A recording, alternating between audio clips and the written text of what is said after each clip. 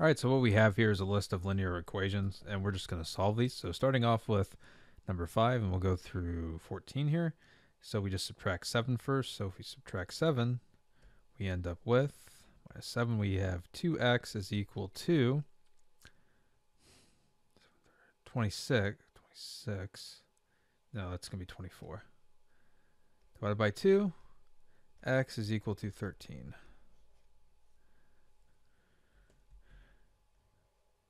So what about number 7? Add 8, multiply by 2, we end up with x is equal to 18. So if you plug 18 back in here, you get 18 times a half, which is 9 minus 8 equals 1. So here we add 2w. We get negative 5w equals 15. Divide through by negative 5, we get x. We get w is equal to negative 3.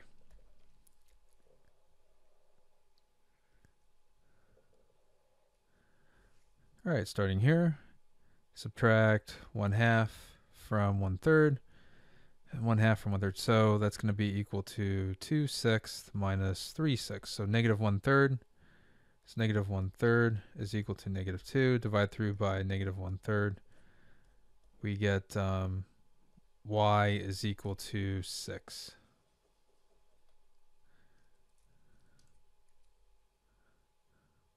Positive 6. All right, so for this one, distribute the 2. So we get 2 minus 2x is equal to 3 plus 6x plus 5. So we add 2x to both sides. Combine that, all the constants. So we get 8, and then 2 minus 8 is negative 6. We get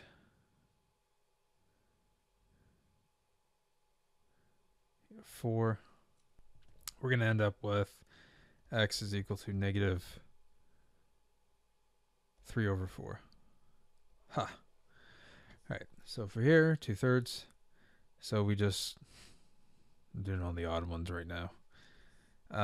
Distribute this. So 2/3 y plus 1/2 y minus 3/2 equals y plus 1/4. Common denominator is going to be 6. Looks like 12. It could be other ones, but we'll use 12. So we get 8y plus 6y minus 6. 18 plus 3y plus, because what happens here is you multiply by 12 divided by 4, you multiply 3 across the top, and this should be equals. So we end up with 14y minus 18 equals 3y plus 3. Add 18 to both sides. So we end up with 11y equals 22 divided by 11. Y equals 2. So what about starting with these? All we're going to do is add 3 to both sides. 5x equals 7. Divide through by 5. X equals 7/5. Subtract 3. 1/3 x equals 5, or is equal to 8. 3 by 1/3. X equals 24.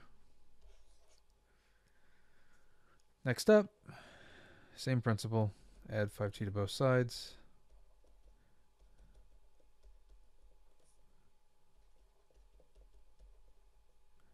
T is equal to 5/2.